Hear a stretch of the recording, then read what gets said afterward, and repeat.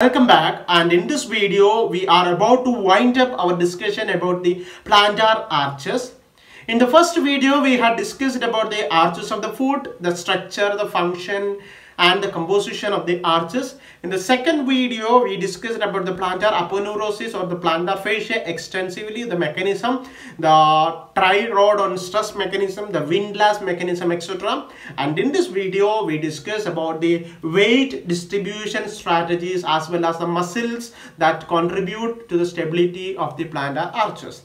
Don't worry that this is an extensive discussion about the plantar arches, but in fact at the end of this video we will summarize this in a most simplified manner. Right now let us discuss about the weight distribution strategies in the plantar arch.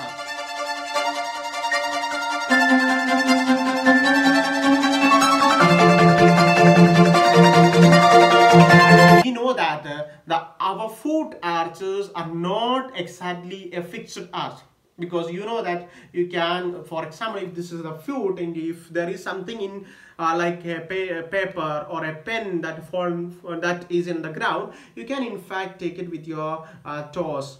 You can in fact fold your what you call arches to some extent. It shows that the arches of the foot are not fixed one. It is in fact a flexible one.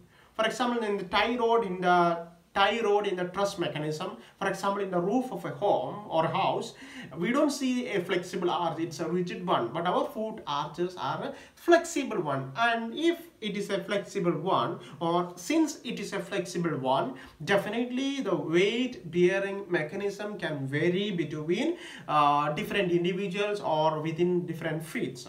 So what happens is that we have a unique mechanism for the weight distribution or the body weight distribution. Let us see what it is. For example, this is the foot segment. Don't look into this trabecular, we will explain it later. Just look into this one. This is the body weight that is superimposed. For example, 100% of the body weight that is superimposed. So what happens is that we have a keystone, or we have a centralmost part in the arch, which is the keystone of the arch. I have already explained that is the talus. So you have to understand that the talus is the keystone of a longitudinal arch, and thus the talus bears all this weight. All this weight in fact passes first into the talus. And here we have the subtalar joint, and here we have the talonavicular joint, and on the other side we have the calcaneocuboid joint.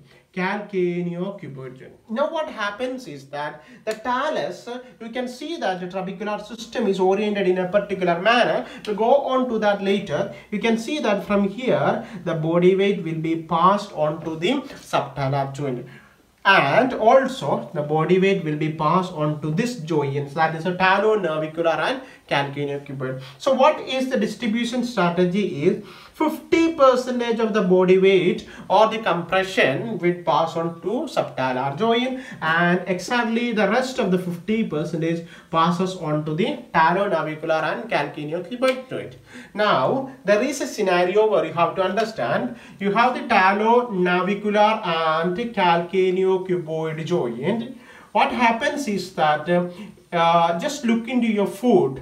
Where is the location of the talus? The talus is in fact located on slightly to the medial line.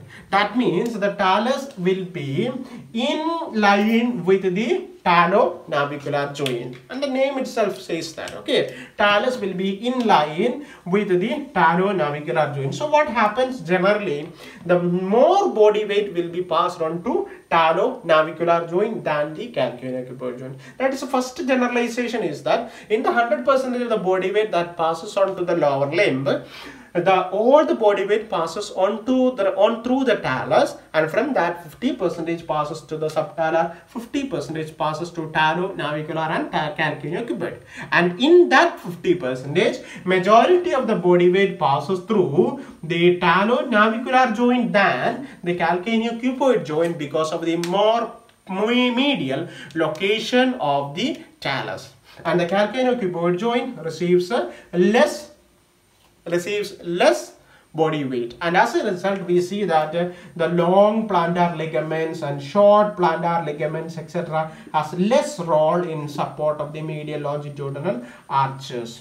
This point is not needed for exam point of view, but you just have to, if you are interested, you can just remember, due to this reason that long and short plantar ligaments are not having much definite role in the maintenance of the longitudinal arch. Now look into the trabecular system. The trabecular system in the foot, ankle foot region clearly explains you the weight distribution strategies. You can see that the trabeculars are more dense over this region at the distal end of the tibia, where it is going to be in articulation with the, or where it is going to shed its force into the talus. And you see in the talus, the action line or the trabecular lines is in exactly the same way. One is oriented to the medial direction, one is oriented posteriorly. This is the posterior segment, this is anterior. One is oriented anteriorly. The anteriorly trabecular system passes straight through the talocalcaneal joint, talonavicular joint into the metatarsals and the tarsals. Here it also passes into the subtalar joint like this. So this trabecular system in fact demonstrates us that the body weight distribution has a unique mechanism in the foot. And you can see that some regions, the trabecular system, are more highly organized. For example, in the distal end of the calcaneum, and here in the metatarsal head, near the metatarsal head, because that is the point where the body is in contact with the ground. So in those regions, the trabecular system are more organized. So this is what happens in stance phase. How to write down? This is what happens in stance phase. If it is a bilateral stance or unilateral stance.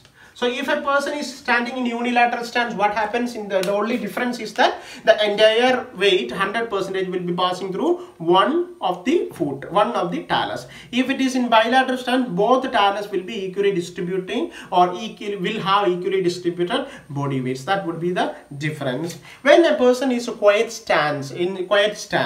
a person is in quiet stance, what there is some difference here, that is the calcaneum and the forefoot segment. This is in fact the rear foot segment. You know that rear foot segment, and this is the forefoot segment. If we closely look into the forefoot and rear foot segment, we see that the rear foot segment has a more amount of body weight passed on than the forefoot segment, nearly twice. That is because you can see even the trabecular system are more dense. And you know that when you are standing in a quiet stance, mostly the body weight is passing through the rear foot segment, because that is how all the muscular forces and all the articulations are made on. That's the only difference that you have to remember or just think on your mind. If you don't want to remember that point, you can just forget that and just remember 100% body weight is passed 50 to 50. And what happens with the talonavicular and calcaneocuboid joints.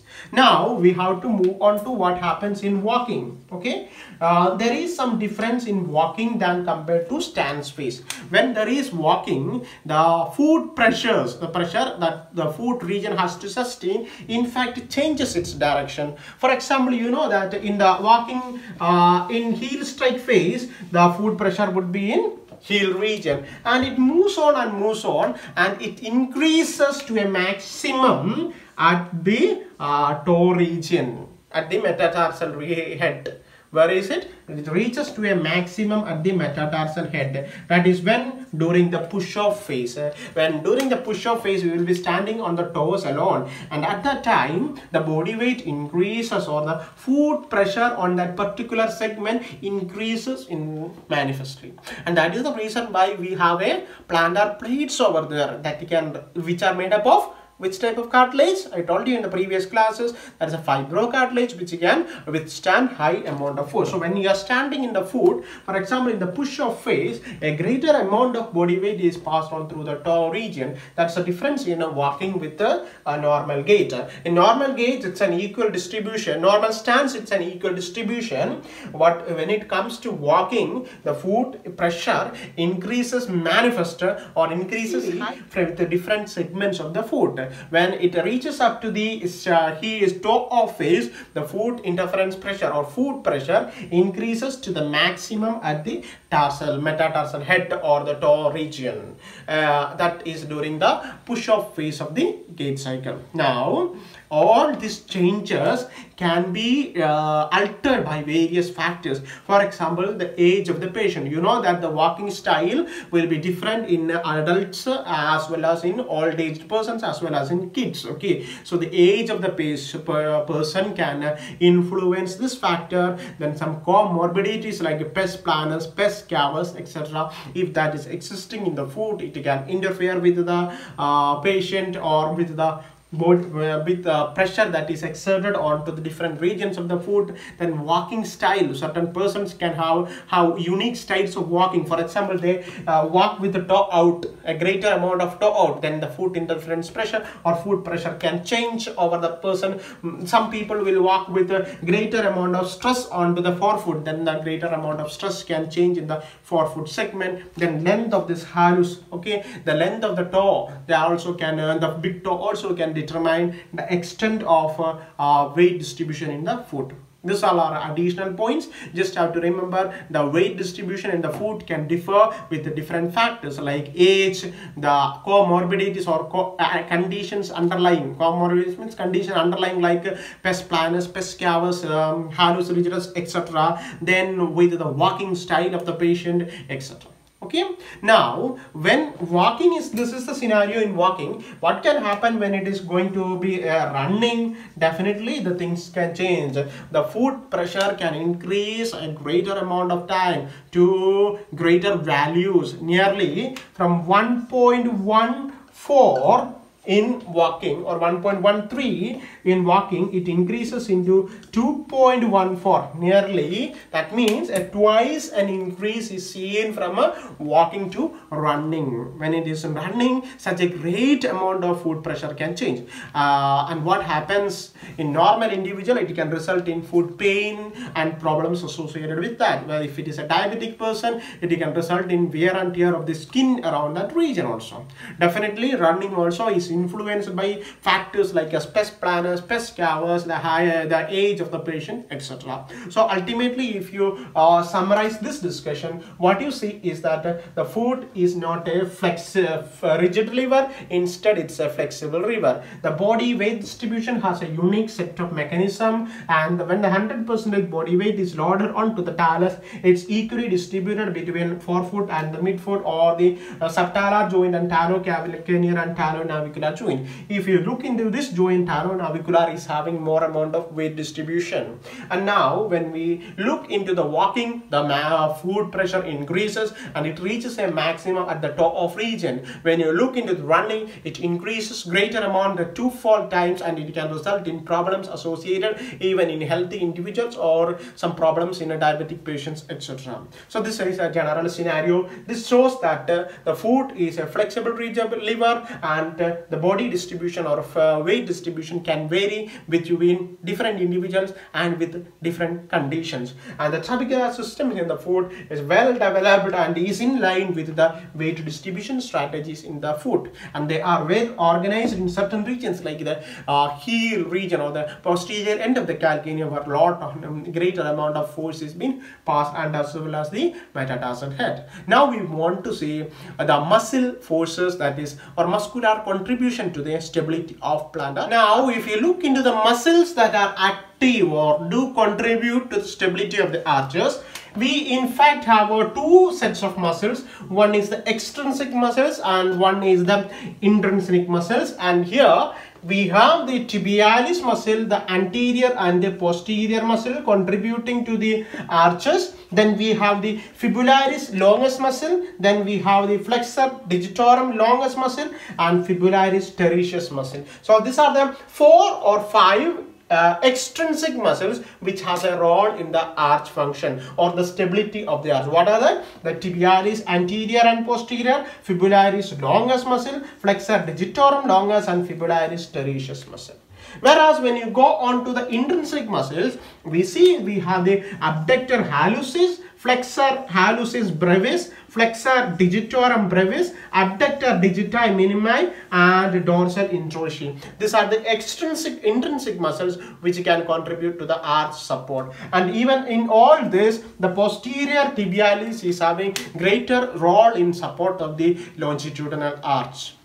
Right, so this there is no other way. You have to just remember the name. If you can't remember all the names, at least remember the majority of the names. For example, you have flexor hallucis brevis, flexor digitorum brevis. Both are just related to each other. You have abductor hallucis, you have abductor digiti minimi. Both are related. You just have to remember abductor, flexor, two flexors, two abductors. Okay, you have to remember, right? Hallucis is the as well as minima is there. Flexor hallucis also here. Here it is a digitorum. So if you correlate that, you can just remember that tibialis anterior is the definitely tibialis posterior is the fibularis longus and fibularis tertius. So that's also related. You can study by relating those names, because otherwise you would forget the names of the muscles.